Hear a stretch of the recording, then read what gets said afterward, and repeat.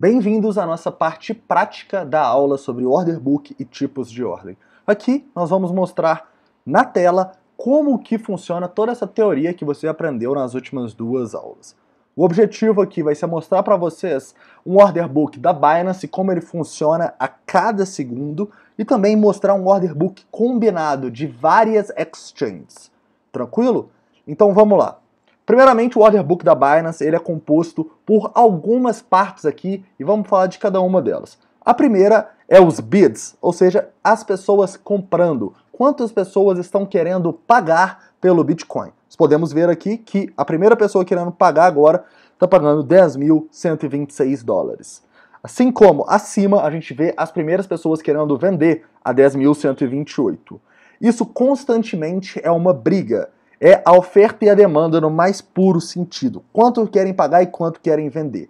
Se a demanda for maior, o preço vai subir. Se a oferta for maior, o preço vai cair. Aqui a gente pode clicar, por exemplo, aqui para ver só os bids.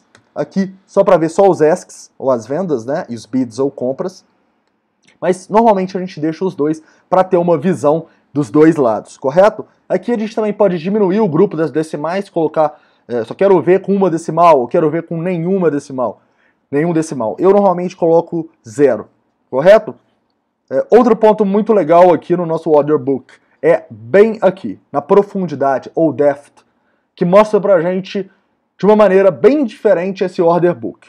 Mas o que a gente vê aqui nos bids e nos asks é justamente o que mostra pra gente nessa profundidade. Por exemplo, eu venho aqui e vejo que em 10.142 até 10.000, vamos mais próximo um pouco. Até 10.135 tem 23 bitcoins sendo vendidos. Eu vejo aqui, olha só, os bitcoins aqui. Tranquilo? Então, isso aqui está refletindo de maneira visual o que acontece nos bids e nos asks. Continuando, o histórico de transações. E é aqui que a gente vai entrar um pouco sobre os tipos de ordem. Vocês lembram que a gente tem dois tipos de ordem? A ativa a mercado e a passiva ou limite? Isso é muito importante aqui, porque quando a gente vê essa ordenzinha aqui, verde, quer dizer que a gente teve uma ordem a mercado de compra.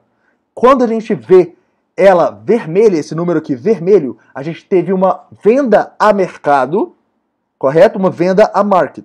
Isso é importante para a gente ver como que está a oferta e a demanda e mais para frente para a gente entender melhor a manipulação do mercado e o que as sardinhas fazem. Mas isso aí é só lá para os últimos módulos. O importante aqui é você entender que no histórico das transações você tem direito a ter 3 informações. O preço que foi comprado ou vendido, a quantidade, na verdade são 4 informações, a hora e quem que executou a ordem. Alguém comprou a mercado e executou aqui no book, ou alguém vendeu a mercado e executou no book. Deu para sacar mais ou menos? Isso é o básico que todo order book vai te mostrar em todas as exchanges. Eu quis aqui pegar o da Binance porque é a exchange que a gente mais vai utilizar. Tranquilo? Continuando, nós podemos vir aqui e pegar um order book combinado de várias exchanges. É bem legal, eu sempre venho aqui para ver como que está a oferta e demanda de longo prazo do Bitcoin. O que a gente enxerga aqui?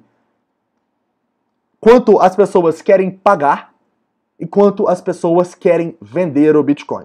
A gente vê que, por exemplo, até 10 mil dólares existem cerca de 2.000 Bitcoins para serem comprados. Correto? E, vamos supor, até os 10.500 para serem vendidos. Existem 4.300 Bitcoins para serem vendidos. Isso é bem legal para a gente ver uma informação conjunta dos order books e estimar a oferta e a demanda desse criptoativo. Lembrando que isso é só um básico para vocês entenderem como que funciona esse mercado, já que são várias exchanges, e que no módulo de order book nós vamos falar sobre isso, como utilizar isso a favor das nossas arbitragens e a favor de fazer as compras nos momentos certos. Tranquilo? Então é isso, essa aula de order book e de tipos de ordem. Espero que vocês tenham gostado. Um forte abraço.